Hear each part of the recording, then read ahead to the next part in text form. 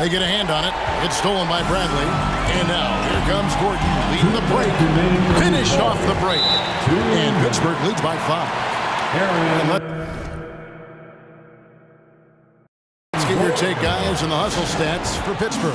The activity level defensively, I've really been impressed with. There's been an attack mode on the defensive end. Well, also, I think their blocked shots really jump off the page. They've sent a lot of attempts right back where they came from today. Kyle Kuzma's checked in for Pittsburgh. The Hornets also with a sub. Mason Plumlee's checked in for Miles Bridges. And it's sent back by Jokic. Bradley with the ball, now guarded by Ball, and foul on the shot, so he'll get a chance at the line.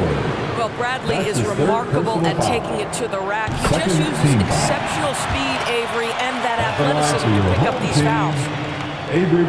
So he goes 2 for 2 at the line.